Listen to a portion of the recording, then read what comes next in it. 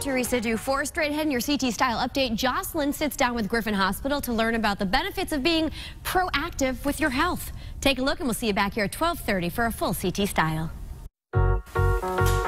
Griffin Hospital serves more than 130,000 residents of the lower Naugatuck Valley region. And joining us this morning is Patrick Sharmell, the president of Griffin Hospital. It's great to have you with us. Good morning.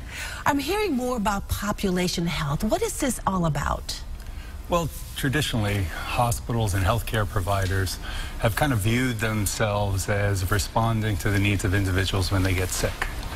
And so the incentives in the system, the healthcare delivery system, really motivate us to sort of approach it from a sick care perspective.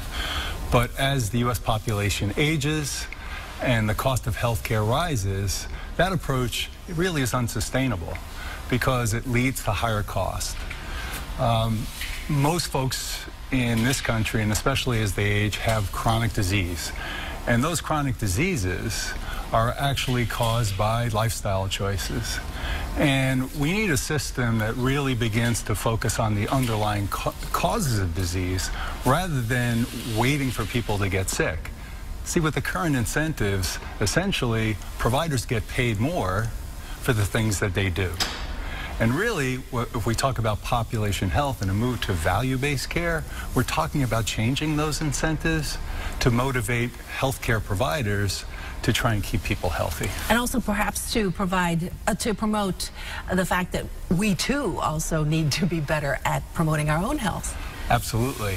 You know, consumers now are paying more out of their own pocket for healthcare. In fact, here in Connecticut, even those consumers or Connecticut residents that have employer-provided health insurance, they're paying 42 cents of every dollar out of pocket.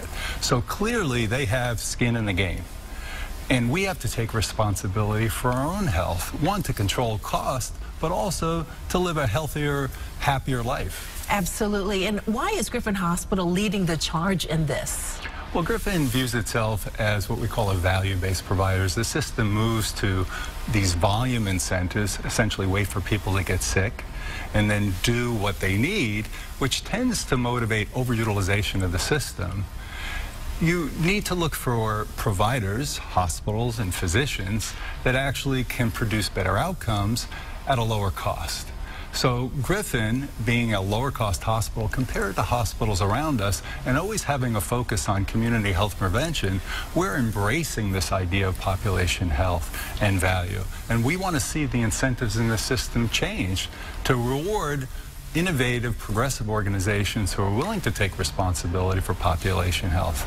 See, we want to see this, and we know it's the right thing for the public and for society. Are you already seeing the impact? Absolutely. You know, Griffin has done some really unique things. In fact, you know, there are 16 teaching hospitals in the state of Connecticut.